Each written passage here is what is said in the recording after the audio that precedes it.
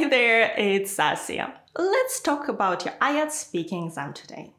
One of the things IELTS examiners check is if you connect your ideas and make your answers easy to understand by using linking words or discourse markers.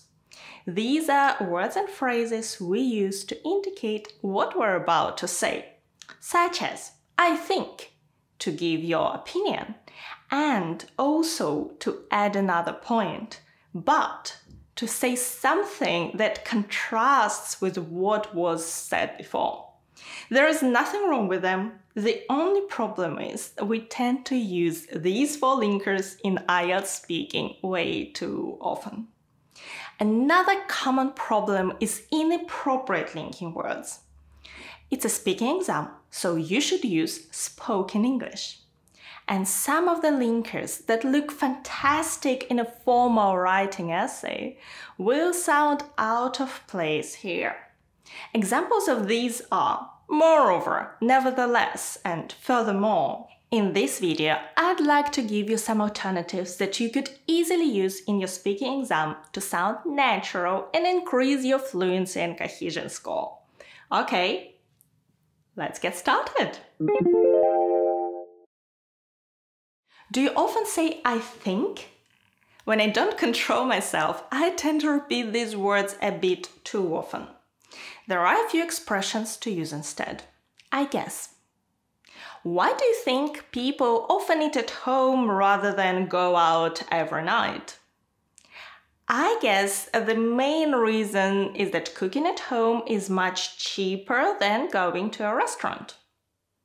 You could say, I reckon or I suppose. I suppose eating out every night is pretty time-consuming. Time-consuming means it takes a lot of time. The next phrase is, I'd say. I'd say means I would say, but when you're speaking, it's more natural to use a contraction. Has your hometown changed much since you were a child? I'd say it's hard to recognize it these days. There are so many new high-rise buildings, shops and restaurants everywhere that I don't think I would be able to guess which city I was in if I didn't know. When you're not really sure if you're right or if something is true, say, as far as I know. Do any flowers have a special meaning in your country? Well, as far as I know, red roses mean love, while carnations are often the flowers of choice for funerals and commemorations. The phrase, as far as I know, emphasizes that you may be wrong and you're not insisting on your opinion. If you're sure about your answer, say, I'm sure. Do you think leisure time is important? I'm sure it's very important. From my experience, if I work long hours without having any rest, I get burned out before the week is over. And also, we use these linking words to add another point. It's very natural to use them in your speech, but you should still know a few synonyms. How about these? Firstly, secondly, thirdly. Are these good linking words for IELTS speaking? The answer is no. They are too formal. Instead, to give your first point, say, well, first of all. Here is a more serious question from part 3. Why do you think children should read books for entertainment?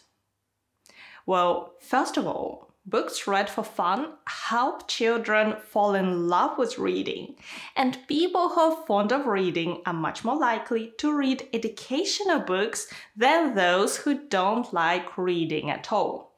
To add another point, you could use besides, what's more, or on top of that. Besides, books read for fun can help children learn more about human nature and their own emotions and desires. Here is one more linking phrase. Another thing is. Another thing is, children can learn new vocabulary when they are reading for fun. What about these? Additionally, furthermore, moreover, nevertheless. They are all very formal and are typically used in formal writing, such as IELTS Writing Task 2. There are some situations when you could use them in Speaking Part 3 when you are discussing more serious concepts. But you should definitely avoid them when answering simple questions about yourself in Part 1. The next overused linking word is but. In IELTS speaking, you're often required to contrast two ideas or disagree with an idea, and but works in every situation. But here are some more interesting alternatives you could use instead. On the other hand, do you think parents should allow their children to use social media? Well, there are definitely some dangers associated with social media, such as cyberbullying or violent content.